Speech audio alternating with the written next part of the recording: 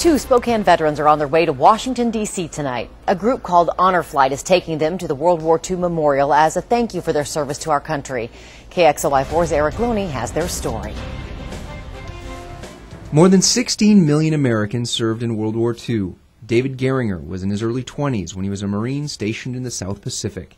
Today, he's in his 80s, and along with fellow World War II vet Kenny Hitchcock, boarded a plane today for the World War II Memorial in Washington, D.C. It's going to be fun, I know. Oh, I'm really excited. Their trip is being paid for by Honor Flight, an organization dedicated to getting the vets to the memorial built in their honor 5 years ago.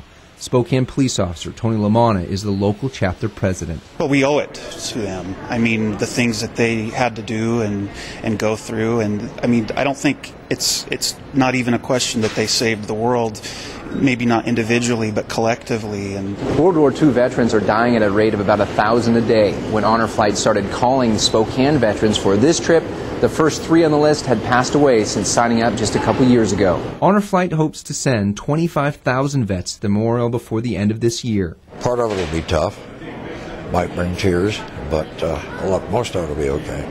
Geringer says he hopes to see some old friends. Just getting to meet a lot of other guys from World War II. It's possible I'd run into somebody I know or served with, you know. Both the trip and the memorial are designed to thank all veterans for their sacrifices and their service to this country. Honor Flight hopes to get more local vets to see it, knowing time is running out. At Spokane International Airport, Erik Loney, KXLY4 HD News. More than 60 local World War II veterans have signed up for the free trips. The local chapter of Honor Flight needs donations to get that done. We've set up a link to donate to Honor Flight on our webpage.